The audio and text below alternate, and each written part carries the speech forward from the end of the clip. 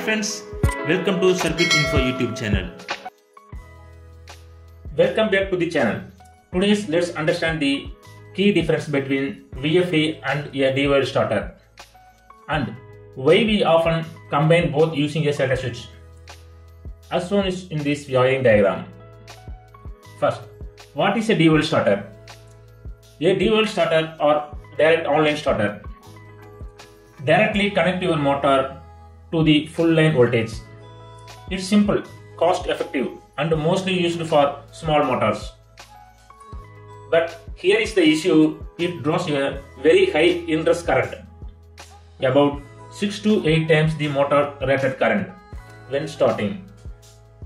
This sudden charge can stress your motor and your electrical system. Now what about a VFD? A VFD or variable frequency drive is smarter. It starts the motor smoothly by ramping up voltage and frequency. It also allows you to control the motor speed, which save energy and reduce mechanical stress.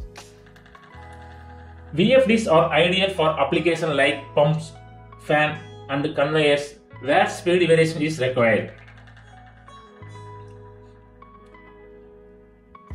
So why use both and how does this selector switch help?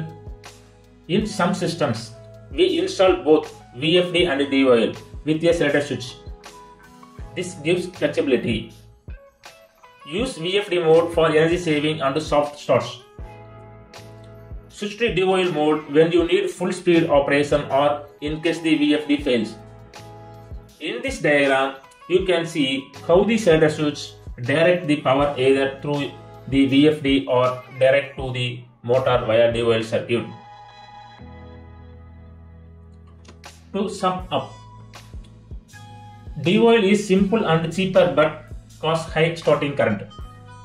VFD is advanced, protect the motor and save energy.